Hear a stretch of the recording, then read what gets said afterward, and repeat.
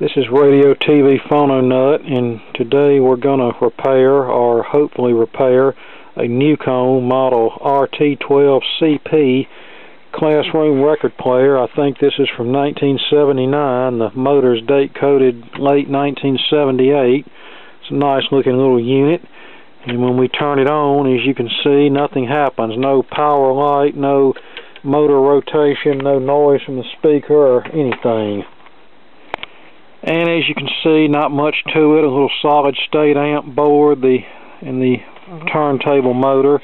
This is one of those that has a secondary winding on the motor winding to provide a low AC voltage to the amplifier board, and then that voltage is bridge rectified and filtered for the necessary DC voltage. And then we have this fuse here, which we're about to check. It could very well be blown. There's really not a whole lot that can cause one of these not to power on. Alright, continuity buzzer's working. Yes, we have a blown fuse. And the label looks like 1/4 amp fuse, and this looks like a slow blow type. Now, when a fuse blows in a piece of equipment, then something generally caused it to blow, even if it was an outside source such as a lightning strike or power surge or something like that. But fuses generally don't blow on their own. So when you find a blown fuse, you need to investigate why. You don't need to just slap in a new fuse and see what happens, or do what some geniuses do, put a fuse in that's about 30 times too big for the circuit, or they'll wrap the old fuse in aluminum foil. Well, you're defeating your protection doing that, and if there's something shorted on the chassis, then you're going to cause a lot of damage. I never will forget the time when I was a kid, some guy brought me a TV for repair, and when I opened the back, the fuse had been jumpered with aluminum foil, and of course it caused a whole lot more damage than what it would have caused had he just left it alone.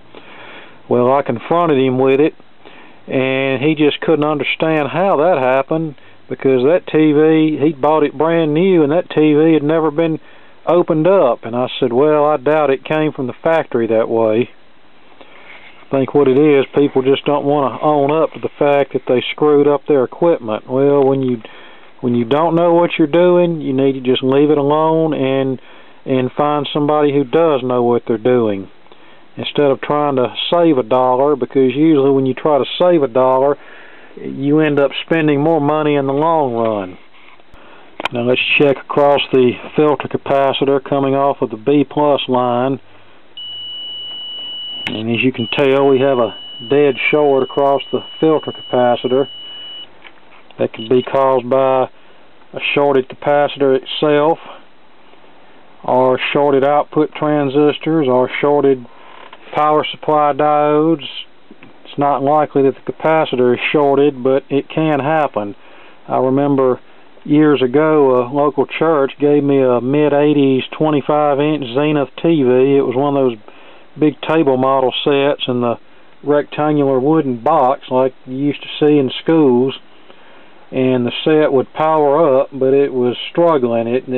You just had a roar in the audio, very little high voltage, and that was about it. No picture, nothing else.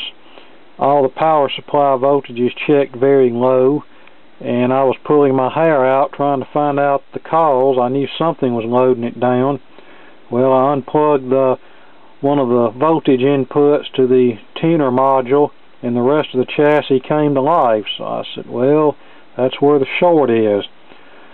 Traced it down, and there was a shorted electrolytic capacitor inside the tuner module. I think it was either a 1000 microfarad or 2200 microfarad at 16 volts, but it was one of the smoothing filters in the B+ line to the tuner module. Replace that one capacitor, and the TV worked perfect. So yes, electrolytic capacitors can dead short, and that particular one showed dead shorted on an ohm meter. It's funny that I should bring up the Zenith TV with a shorted electrolytic capacitor, Looks like this one has a shorted electrolytic capacitor too. I have it disconnected from the circuit, touching one of the leads, and look at there, dead short. Just so you won't think I'm pulling your leg, there it is, as you can see, dead shorted. Okay, this is a 1000 microfarad 35 volt capacitor, and looks like a Matsushita cap.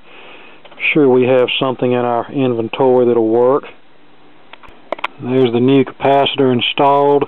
I had to install it on the bottom side of the board because this is a radial lead style capacitor. The old capacitor was an axial lead, and had I installed it on the top side of the board, the capacitor would have been too tall to fit. So I just installed it this way, and there's still plenty enough clearance, and as you can tell, there's no short now. So I think we can put a fuse in and give it the smoke test. Okay, let's see if it works or blows up now.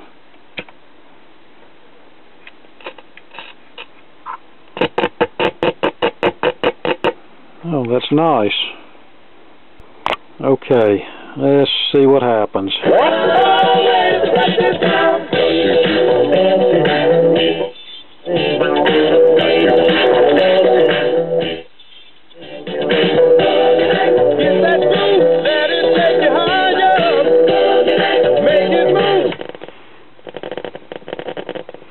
Yeah, I think our pots need to be clean, and I don't think this cartridge is in the best shape, but it's no surprise. These 89T cartridges are always bad. Now, this will eventually get replaced with a P226 cartridge, just like I did with the Audiotronics a few videos back, and you know, I'll take the drive mechanism apart and clean it and lubricate it and all that, but there's no need in me showing you all that again. You've seen me do it a million times in other videos. But yep, for those who think that low voltage electrolytic capacitors can't short, I just proved you wrong. Alright, thanks for watching, and hope you got something out of this, and more to come later.